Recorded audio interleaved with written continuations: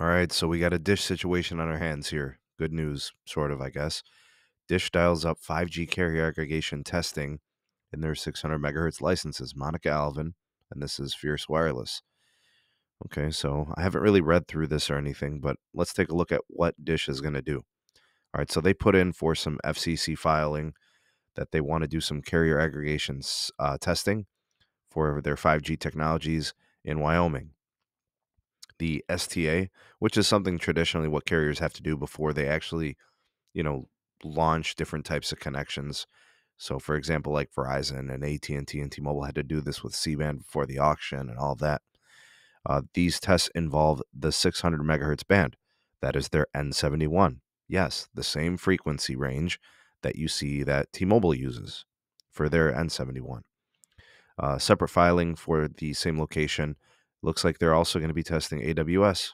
That would be band 66 LTE, but that's not what Dish is doing. All their stuff is 5G.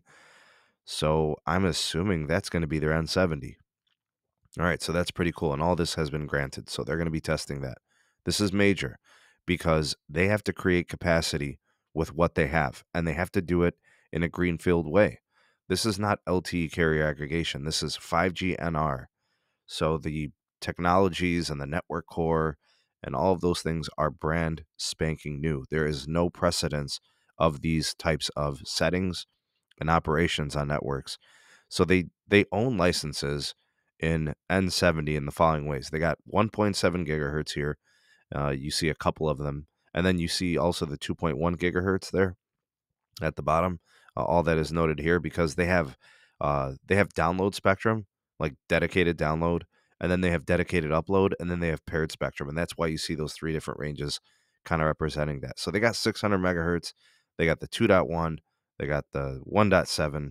Don't forget they technically have N26. They have to buy at the 800 megahertz from Sprint. They do have in some places the 700 megahertz N29. And then they also have CBRS, which is 3.5 gigahertz. They have 47 gigahertz V-band millimeter wave in some places. That won't be major for them for a while. But they also have the DoD 3.45 gigahertz C-band. They have a ton of spectrum, actually.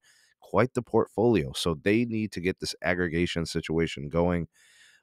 They are, I think, combining A block licenses here, talking about 600 megahertz, the E and the F blocks, which is owned by Comcast. They're testing that in Nashville. So that's kind of cool. We'll be on the lookout for that as they request that. That's pending. Let's see what else they're going to be testing here. Okay. I don't see anything else mentioned here. Okay, I think we're golden. I think that's pretty much the major piece of this.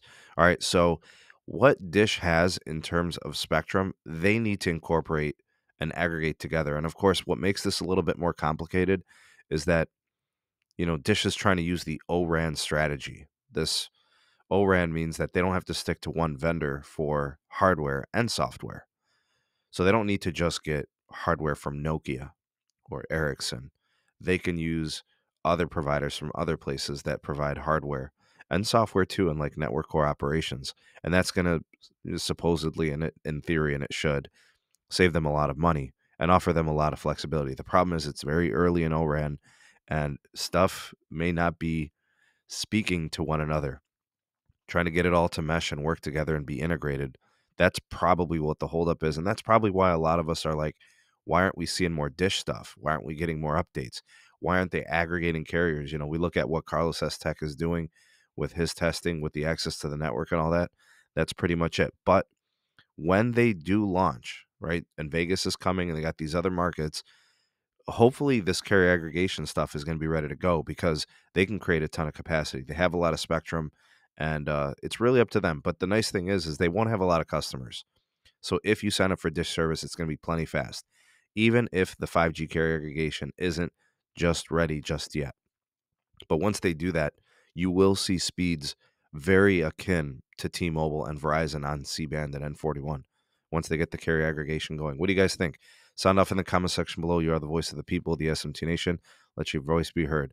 Please do like, share, and subscribe for more and turn on the bell notifications to never miss an upload. Links in the description for my Patreon, Twitter, and email. Thanks for watching. See you on the next one. Peace.